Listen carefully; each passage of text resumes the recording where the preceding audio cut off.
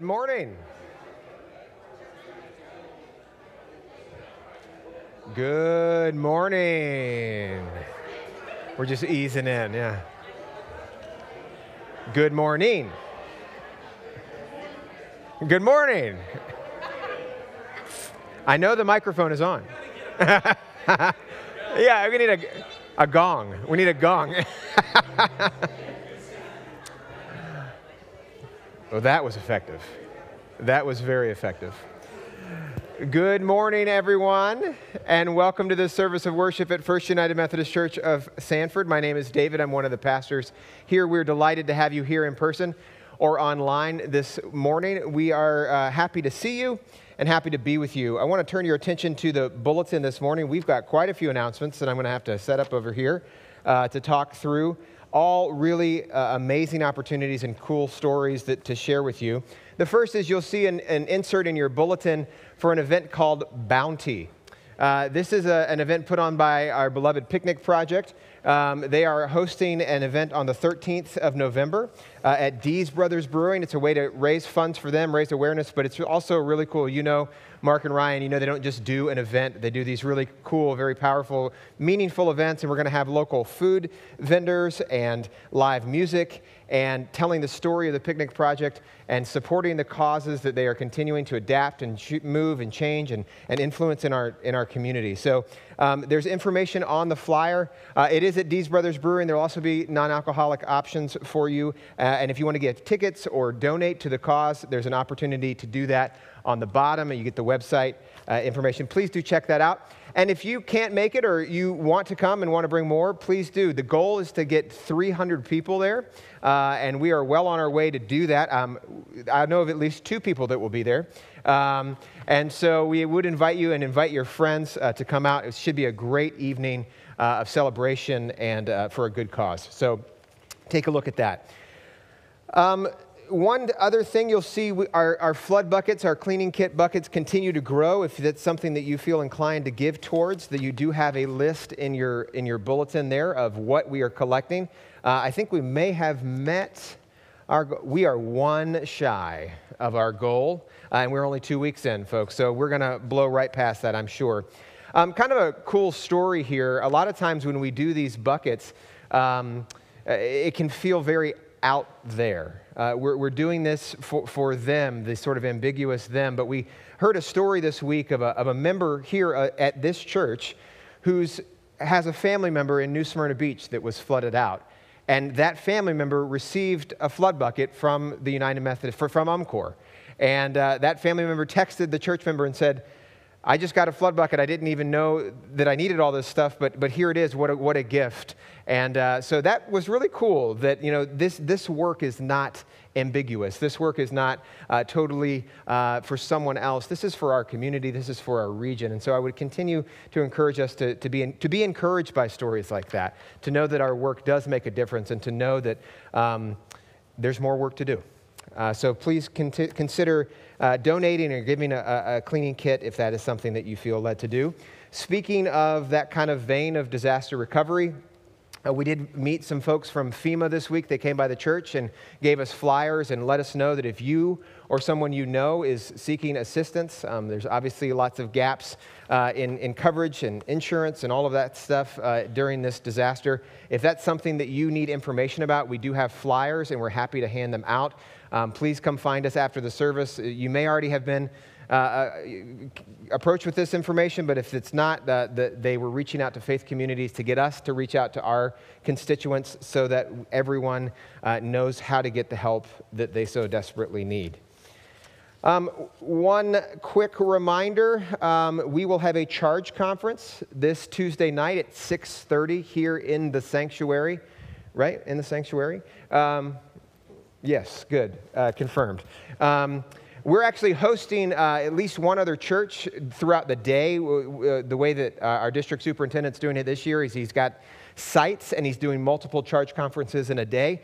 And so we'll have other churches here on campus throughout the day on Tuesday, but our charge conference for First United Methodist Church of Sanford is 6:30 p.m. on Tuesday evening. If you've not been to a charge conference, this is the administrative work of the church. This is where we nominate new members into leadership. This is where we approve budgets. This is where we do the work that we're called to as the local congregation. It can be a little bit administrative in nature, but it is vital to the life of the church. And you see in the announcement in your bulletin that everyone is welcome, but only current professing church members can vote. So if you're not a church member, this is a great opportunity to become a church member. If you want to do a new member class, we can talk about that later, but only church members can vote at the charge conference. And again, that is Tuesday night at 6:30.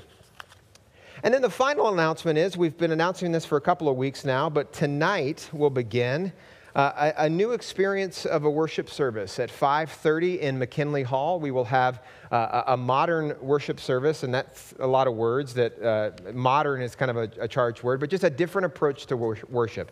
Be a different style of music, conversational approach to the sermon, lots of emphasis on community and hospitality. If that's something that you're interested in, you have questions and you're curious, please come out tonight at 5:30. We will be doing this on a weekly basis. So we kick off tonight, and we will continue to go every week. And so that's going to be a cool opportunity. But that's going to start tonight, 5:30 in McKinley Hall. I'll invite you to continue to look at the bulletin for upcoming events and opportunities in our community and in our congregation. But for now, let's take a moment. Let's take a breath as we find ourselves fully immersed in the Spirit of God, as we come to this place, heart, mind, body, and soul, to worship God.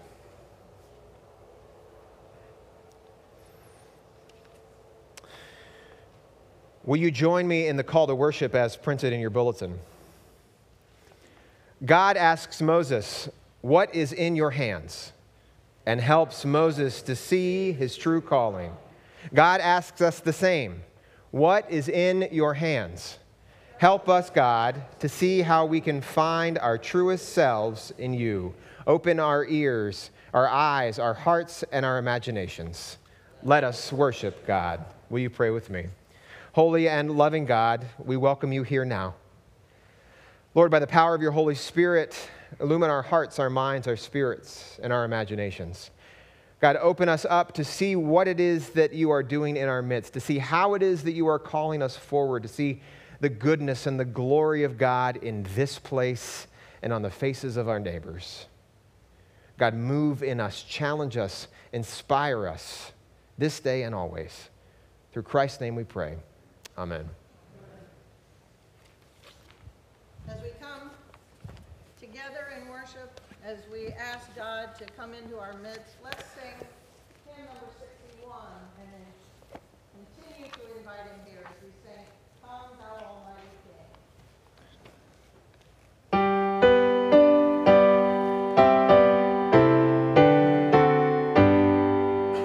Come thou almighty King, help us thy name to sing, help us to praise, Father all glorious, over victorious, come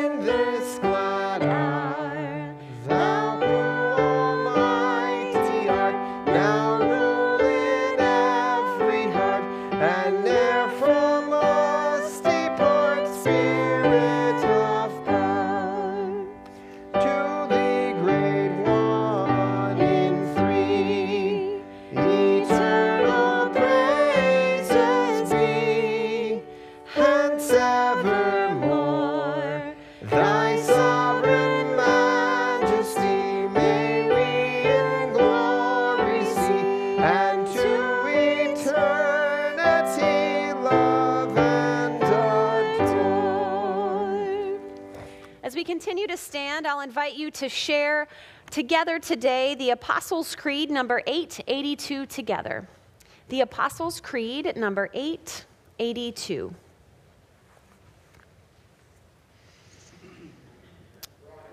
I believe in God, the Father Almighty, creator of heaven and earth.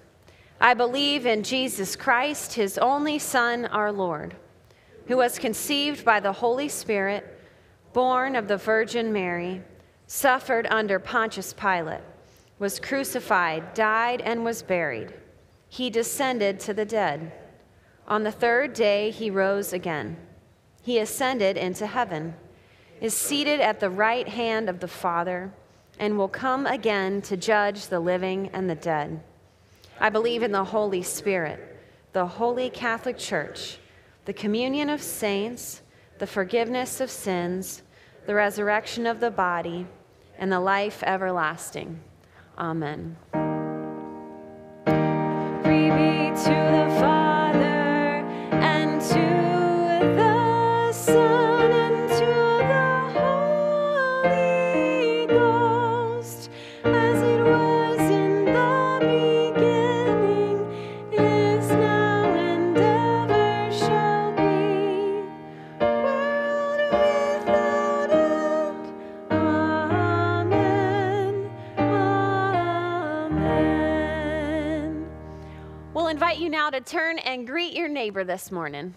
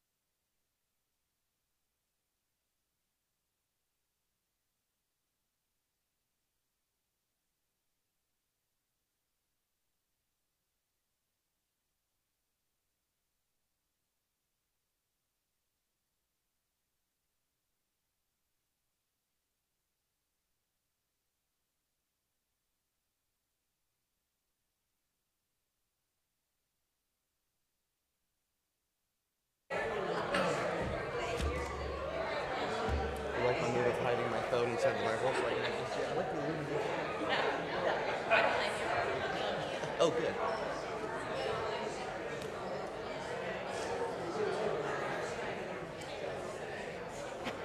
I'm not this guy. I know. I'm probably the guy getting yelled at. Yeah, that's okay. Our first reading this morning comes from the book of Exodus, chapter 4, verses 1 through 13.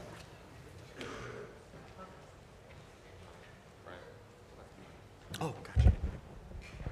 Exodus 4, chapters 1 through 13. Moses answered, "What if they do not believe me or listen to me and say, 'The Lord did not appear to you'?" Then the Lord said to him, "What is that in your hand?" "A staff," he replied. The Lord said, "Throw it on the ground." Moses threw it on the ground, and it became a snake, and he ran from it. Then the Lord said to him, reach out your hand and take it by the tail." So Moses reached out and took hold of the snake, and it turned back into a staff in his hand. "This," said the Lord, "is so that they may believe that the Lord, the God of their fathers, the God of Abraham, the God of Isaac, and the God of Jacob, has appeared to you." Then the Lord said, "Put your hand inside your cloak." So Moses put his hand into his cloak, and when he took it out, the skin was leprous. It had become as white as snow. "Now put it back into your cloak," he said. So Moses put his hand back into his cloak, and when he took it out, it was restored, like the rest of his flesh. Then the Lord said, "If they do not believe you or pay attention to the first sign, they may believe the second. But if they do not believe those two signs or listen to you, take some water from the Nile and pour it onto the dry ground. The water you take from the river will become blood on the ground." Moses said to the Lord, "Pardon your servant, Lord. I have never been eloquent, neither in the past nor since you have spoken to your servant. I am slow of speech and tongue." The Lord said to him, "Who gave human beings their mouths? Who makes them deaf or mute? Who gives them sight or makes them blind? Is it not I, the Lord? Now go. I will help you speak and will teach you what to say." But Moses said, "Pardon your servant, Lord. Please send someone else." The word of God for the people of God. I'd like to invite the children down for a children's moment.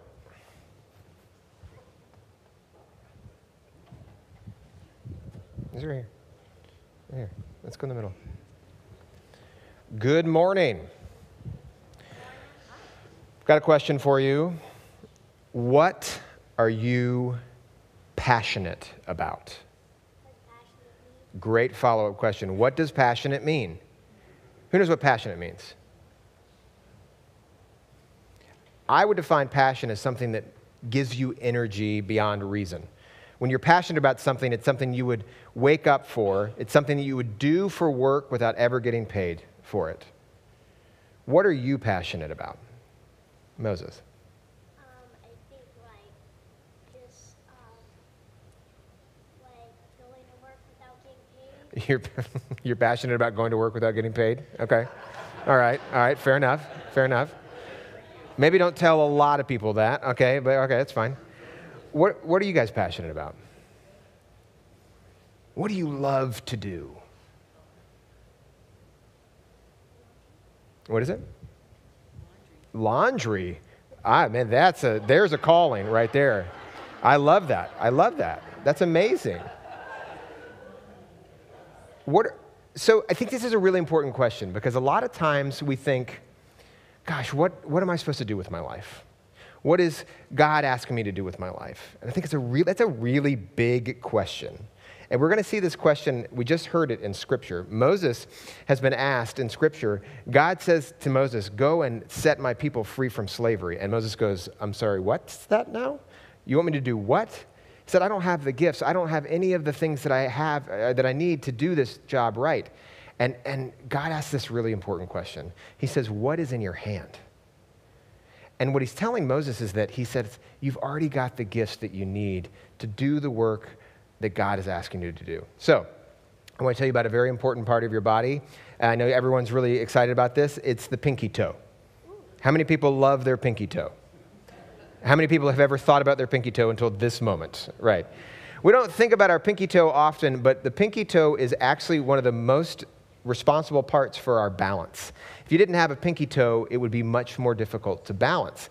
Now, I don't love my pinky toes at all, okay? I'm not going, oh, look, I've got the greatest pinky toes in all the land. But they're so important, and I think that that's a really important thing to remember. We're going to hear a scripture later that talks about the body of Christ. And it actually says this later in Scripture. It says, some people are like a foot, and some people are like the eyes, and some people are like the nose. And it says, you can't live without all the parts together. If you just had eyes, what good would that be? You could see everything, but you couldn't walk or talk or listen. If you just had feet, you could go places, you could get somewhere, but you couldn't do anything when you got there. You wouldn't know when you arrived. So we need all the parts of the body. And I want to encourage you in this way. I think each of us has specific gifts and passions that we love inside of our hearts, whether it's helping people or doing certain tasks around the house or just encouraging people through art or music or kind words. And we need each other to do that. Because think about this. If you had all of your body parts except for a foot, what would happen? You would trip every single time you stand up. Yeah, you couldn't walk as well as you normally could. You would limp everywhere you go. And if we feel like God has given us passions and we don't use them, it's kind of like we're allowing the body of Christ to limp along. So I want to think, dream big. Dream big, because God has given each of you some incredible gifts, and we already saw those. Remember when you guys led us in the children's moments? We already saw those gifts, right? God has given you some amazing gifts, and God is calling you to use them. They may not always make sense. It may be like the pinky toe, like what is this even going to do? But without our pinky toes, we're all off balance. And without you using your gifts, we're all off balance. So may we have the courage to live into our gifts. May we have the courage to listen to God in some amazing and powerful ways. Okay, can we pray?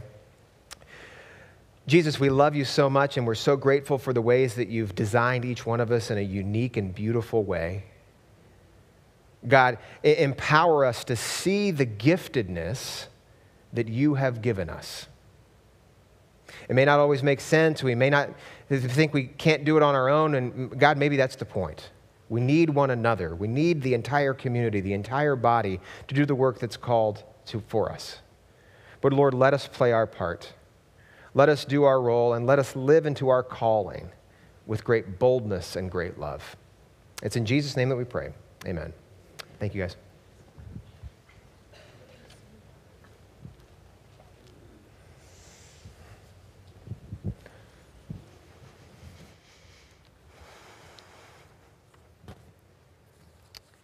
I'll invite you now to turn in your bulletin to the prayer request sheet that we have listed here. Just a note that if you are ever a person who is wanting prayer, know that you can add your name or the name of your loved ones to the list just by emailing or calling the front office. We take very seriously our call to pray. I'll invite us now to pray together. I'll share different categories, and you can share aloud or silently any names that might be on your heart.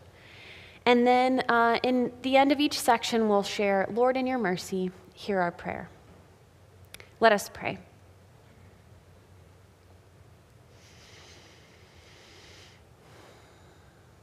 Holy God, we come to you this morning with extraordinary gratitude. As we look around at the gifts that are in our hands, the gifts that are in our community, in our congregation, in our world, the gifts that our children are, that all the lives of people who are a part of this congregation are, Lord, we are overwhelmed. We are grateful that you are a God who knows what we need before we ask, and a God who makes space for us to ask, to lay our burdens at your feet, and to share the weight of all that we carry with you. Lord, we lift up to you this morning prayers for all those who are seeking healing. In mind, in body, in soul. Lord, we lift up those who are seeking a diagnosis or undergoing treatment. Everybody who is grieving or who is trying to figure out what it is that's going on in their body or their heart. Lord, we ask for all of these prayers for healing.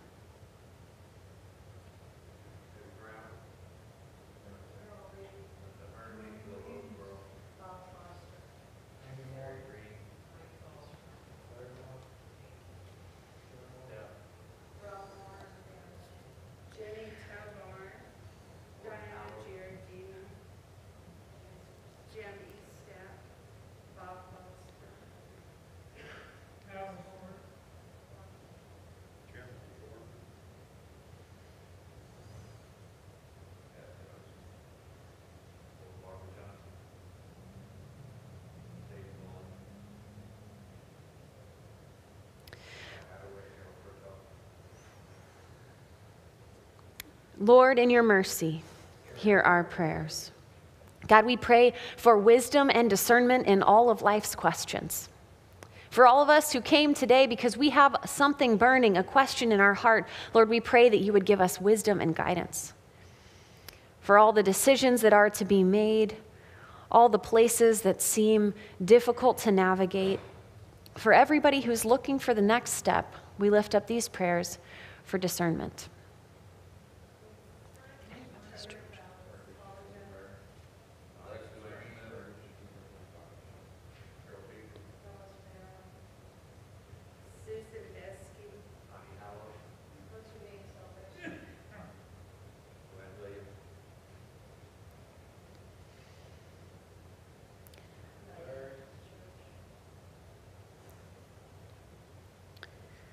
Lord, in your mercy, hear our prayer. God, we lift up prayers for all those who are lonely, for everybody who feels far from the people that they love in distance or in feeling. God, we pray for those who are deployed, all those who work far from home, for everybody who is in our nursing care facilities, everybody in the foster care system, and those who care for the kids, for those in our jails and prisons. God, for all of us who struggle with loneliness, we lift up these prayers to you.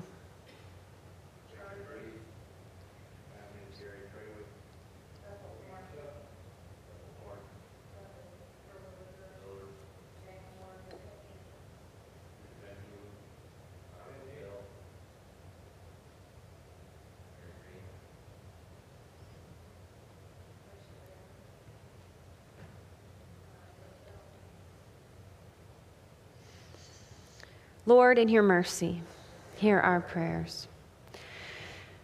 God, we pray for our enemies. We pray for the people that we just don't understand and the people who don't understand us.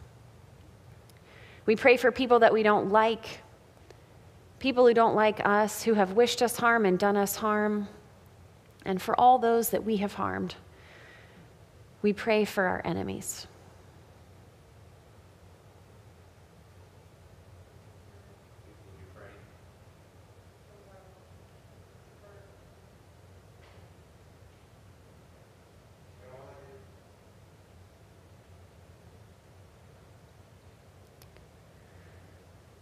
Lord, in your mercy, hear our prayer.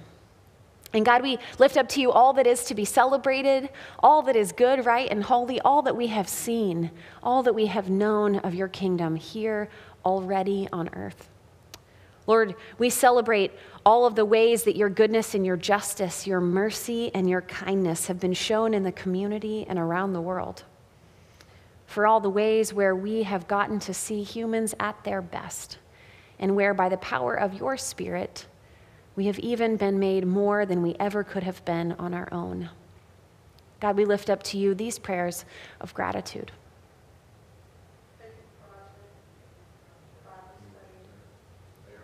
For Ryan.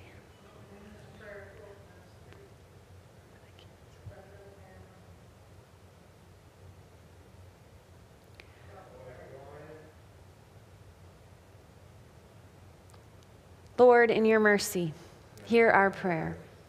Holy God, we leave all of these at your feet because we know that you are God and we are not. We celebrate all that's good. We mourn all that is heartbreaking, and we ask that you would give us the capacity to carry each other's burdens on the best and the worst days.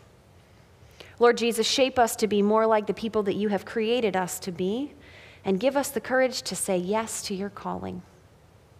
In Jesus' name, amen.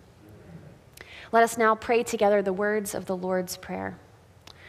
Our Father, who art in heaven, hallowed be thy name. Thy kingdom come, thy will be done on earth as it is in heaven. Give us this day our daily bread, and forgive us our trespasses, as we forgive those who trespass against us. And lead us not into temptation, but deliver us from evil. For thine is the kingdom, and the power, and the glory forever. Amen. Let us now continue our service of worship with the giving of our tithes and offerings.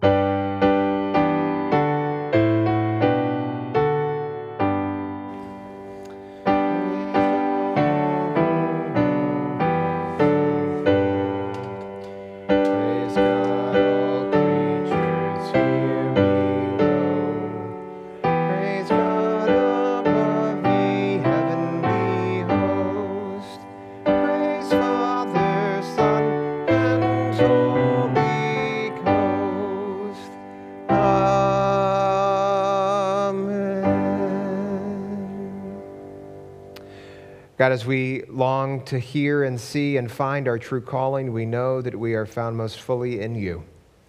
God, you are the source of all good gifts and the source of goodness and bounty and abundance that we learn from.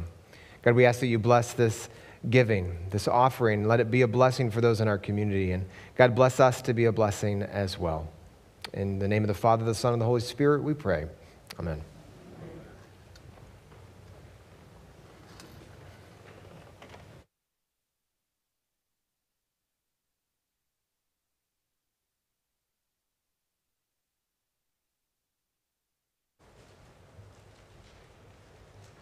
The scripture reading will be from 1 Corinthians chapter 12, verses 4 through 14.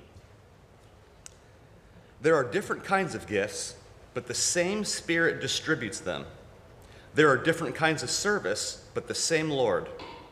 There are different kinds of working, but in all of them and in every one, it is the same God at work.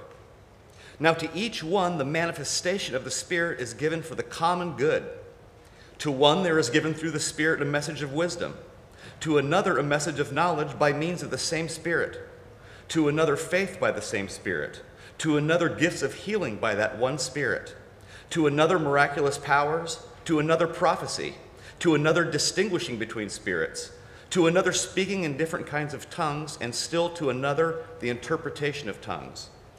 All these are the work of one and the same Spirit, as he distributes them to each one, just as he determines.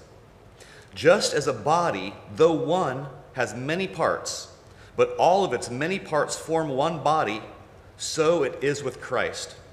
For we were all baptized by one Spirit, so as to form one body, whether Jews or Gentiles, slave or free, and we were all given one Spirit to drink.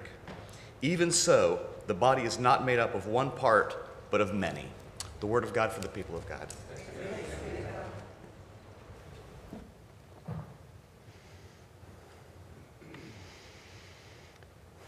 Okay, I'm going to ask you a question you don't have to answer out loud, but I do want you to answer at some point today in your heart, and maybe to somebody else. Have you ever said no to God? Well, I said no to God once. Actually, probably a lot of times. I've said no or no thank you. I try to be polite about it. But pretty vividly, I remember praying and explaining to God when I started to sense that I might be called to ministry. I tried to tell God, that women didn't preach in my world. And also, I didn't have anything to say anyway, and being a pastor seemed boring and totally irrelevant to the community, and I really wanted to love and serve the community. I was in the process of discerning a call to ministry in the United Methodist Church, and in our process, we have methods for everything, They make you read a little book, and then a bigger book, and then a bigger book with a mentor, and you do some activities, and in one of the activities, you had to go through and read the call stories of lots of people in Scripture. So, busy in my heart saying, no, thank you, and I'd rather not, and could you please ask someone else, and I'm not qualified for this, and I'm still not. I read the call story of Moses, and I heard God say to Moses in that story, and also kind of to me, who is it that gave human beings mouths? And then Moses responds, like almost on beat, okay, fine, yeah, you're God and you gave mouths, but could you please call somebody else? Maybe you are also trying to figure out where God is calling you. Maybe who God is calling you to be, or where God is calling you to serve or learn or grow or change. Maybe you've been running from something. Maybe you've said no thank you politely a few times. Maybe you have asked God to send somebody else. Well, y'all, I want you to know you are in good company today. Us and all of the heroes of the faith have walked this journey, and we are not alone. Let us pray. Ooh, Lord Jesus, it takes some courage to open our ears. It even takes courage to listen. Help us, God, to listen. Amen. Well, you know, we're in a series talking about God's will and hearing from God, how it is that we understand God's calling. And so 2 weeks ago, I'm just going to keep reviewing this in case you were gone. That's all right. 2 weeks ago, we remembered together a Pastor Leslie Weatherhead who wrote a book on God's will, God's intentional, circumstantial, and ultimate will. The way that God intended things, the way that God works even when things are not as God intended, and how God is getting us to where God is going, right? That's the kind of breadth of God's will that we talked about. Last week, we heard some stories of God speaking to people, and those people being confused, confounded, unsure of what they heard, needing a little help from the people around them. We talked about how God might speak to us through our community, through the words of wise people, somebody who might be your Eli, like Samuel had. Or how you might hear God speak through scripture, tradition, reason, and experience, our kind of Wesleyan quadrilateral that we discussed. And in the words of those people who know us really well. This week, we are talking about how God might be calling you. Now, I want to be extra precise here. I don't mean like you, and maybe that applies to 2 or 3 of us here. I mean precisely, exactly you. Today, we heard Moses' call story. Now, again, Disney did us a favor. They made a great movie about this that gets a lot of it right. So you probably know the story of Moses' calling. And if you do, you know, Moses was, he floated down the river in a basket. He was rescued by Pharaoh's wife, that he was raised in the palace. And then his life takes a little bit of a turn. Where we find him today, Moses is at the place where he has run. Moses has now become a murderer, escaping from Egypt because he had killed an Egyptian who was mistreating an Israelite. And Moses had not exactly planned on returning to the place where he could get in a lot of trouble, as I'm sure many of us don't. I had a friend once tell me, I got a parking ticket in St. Augustine, so I'll just never go back there.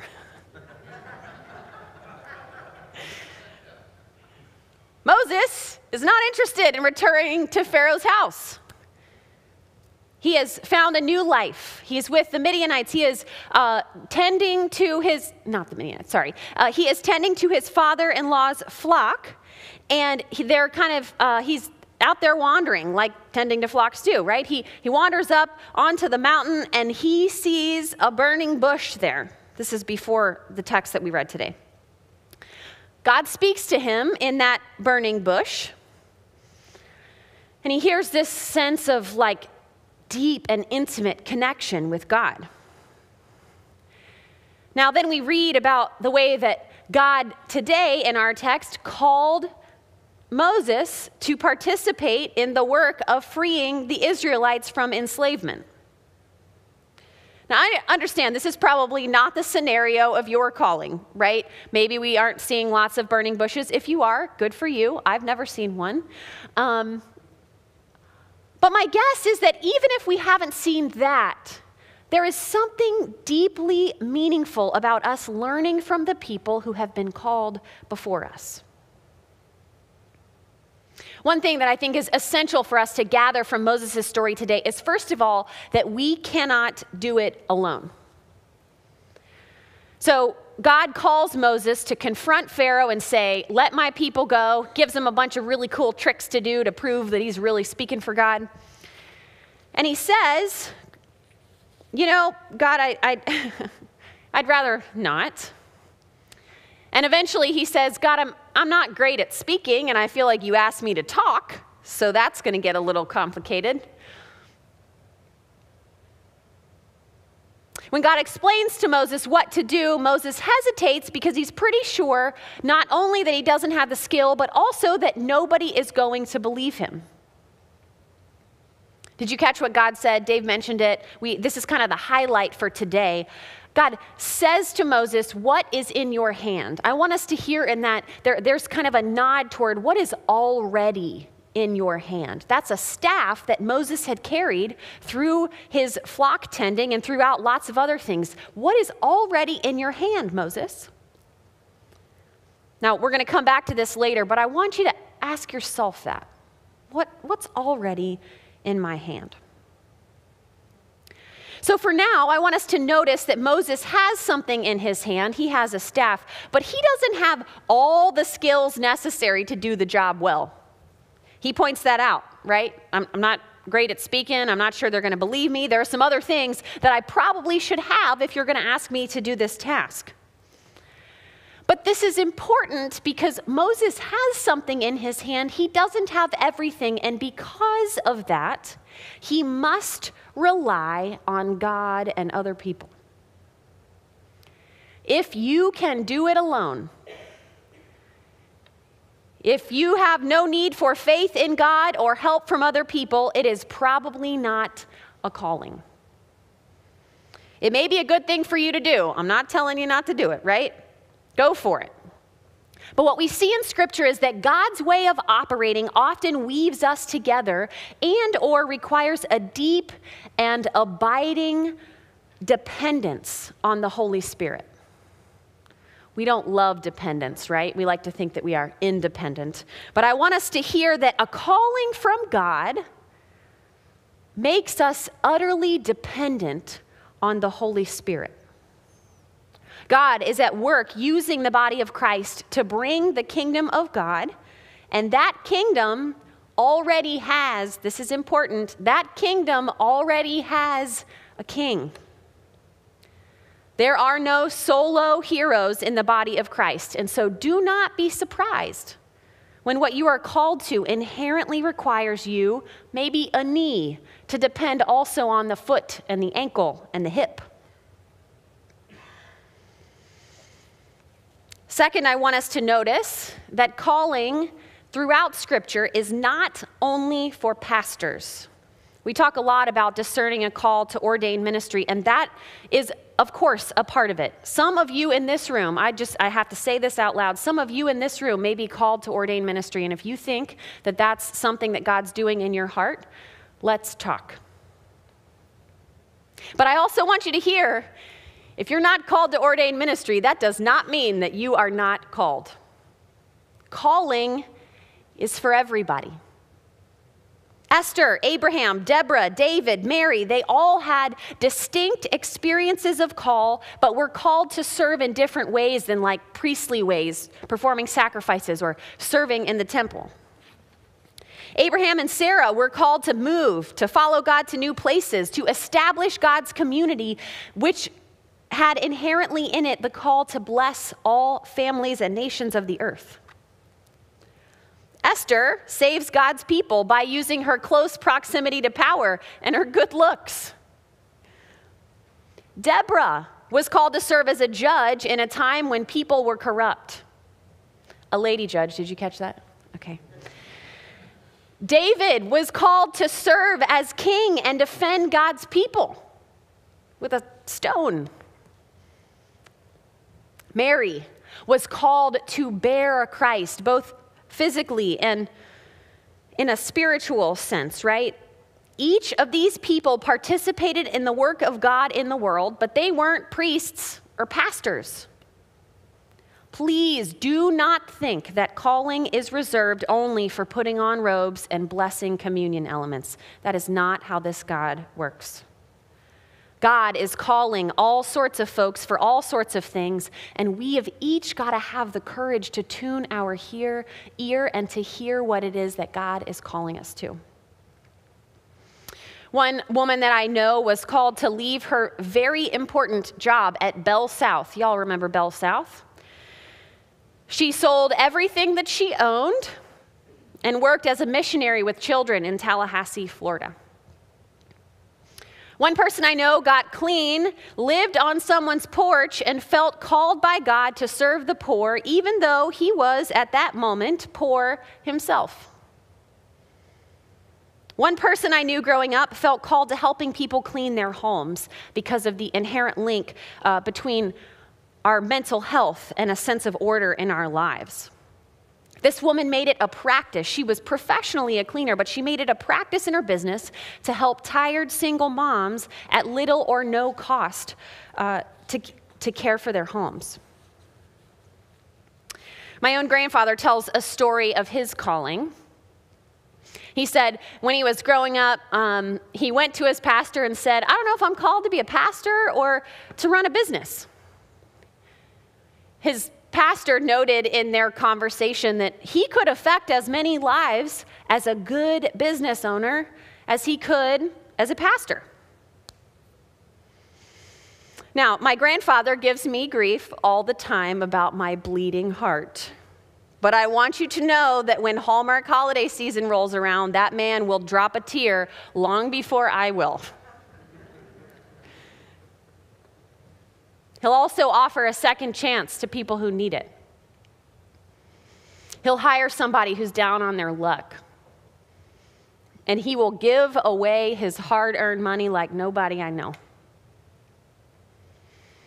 You may be lucky enough to have your calling and your work overlap, but if your calling doesn't make enough money to live on, y'all, that doesn't mean you get to get out of it. You say yes, and then find some other way to keep food on the table. All of us are called.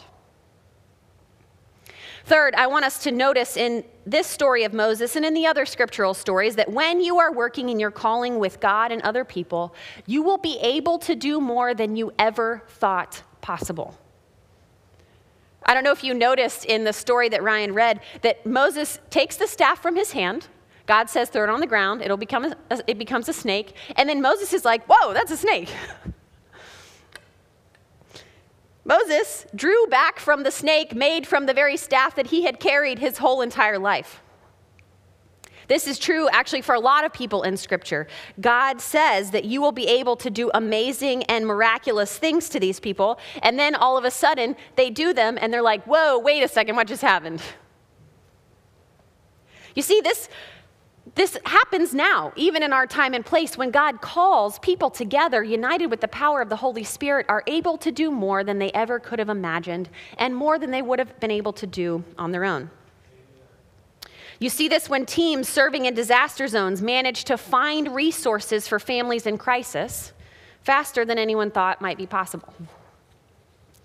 You see this when doctors and medical teams perform a life-saving procedure that has never been done before with the help of researchers and incredible nurses and trusting patients. You see this happen when businesses that put the community first, they blow up overnight, and that platform causes them to elevate the reason they started the business to begin with. You see it when little tiny churches with tiny budgets and leaking roofs try to serve the community in ways that defy what the numbers may have predicted. When you say yes to God, you work together with others that God has called, and you may find yourself taken aback by what God is doing in your midst as well. All right, so how do you know where God might be calling you?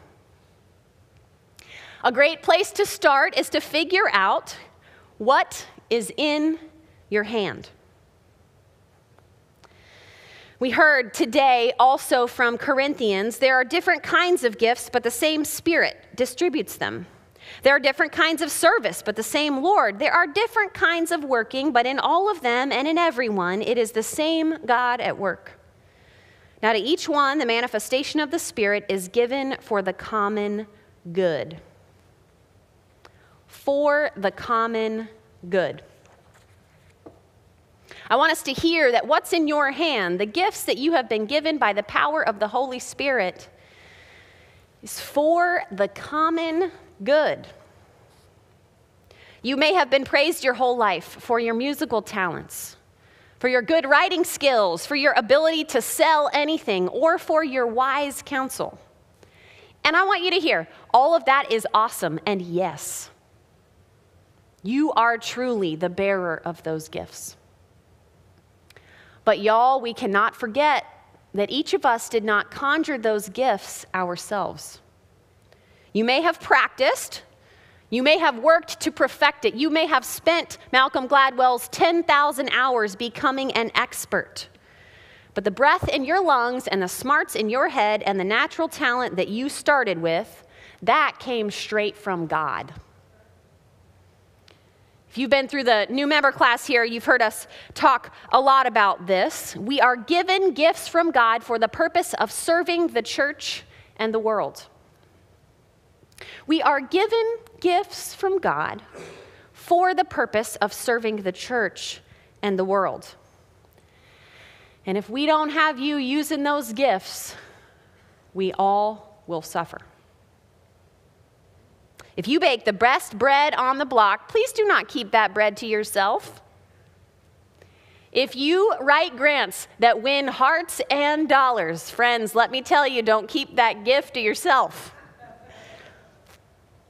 If you have compassion for days that seems to come from somewhere deep in your soul, that is not simply for you to feel warm fuzzies alone.